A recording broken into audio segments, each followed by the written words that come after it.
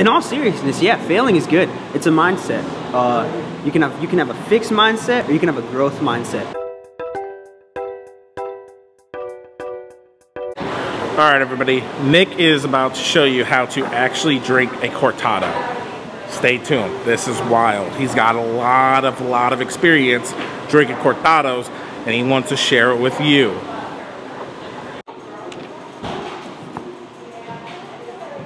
Hi. You might be asking yourself, how do I drink a cortado? It's real simple. First of all, skinny jeans. Check. Shirt, check. Chain, doesn't hurt. And you don't need a ring, but it's gonna taste a lot better if you do. As with all the fine things in life, pinky out. Hook said cortado with the pinky. Make sure the bling pops. Lift firmly. Stare that date right in the eyes.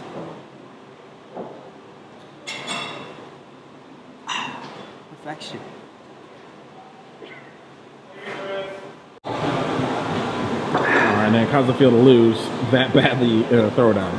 Actually, if you never lose, you'll never grow, so I did more winning today than you did.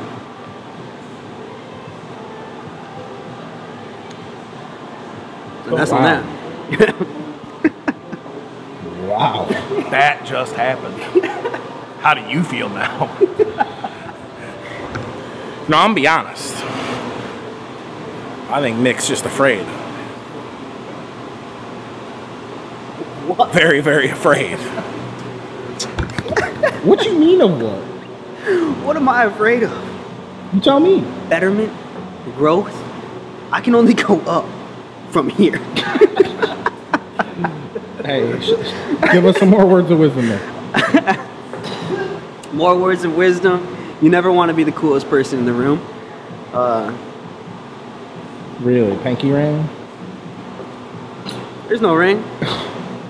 Read that and weed. Let's see what else I got. Inspire the youths. Youths. If you can, be the kindest person in the room. Never the coolest, always the kindest. Don't care, do you. If you like bell-bottom pants, wear them. Pretty much, I'm on the spot. Don't know, let's see, what is one of the greatest things I've ever learned? In all seriousness, yeah, failing is good. It's a mindset. You can have a fixed mindset, or you can have a growth mindset. Fixed says I fail, and because I failed, I don't have value in this, or I'm not going to achieve anything beyond this.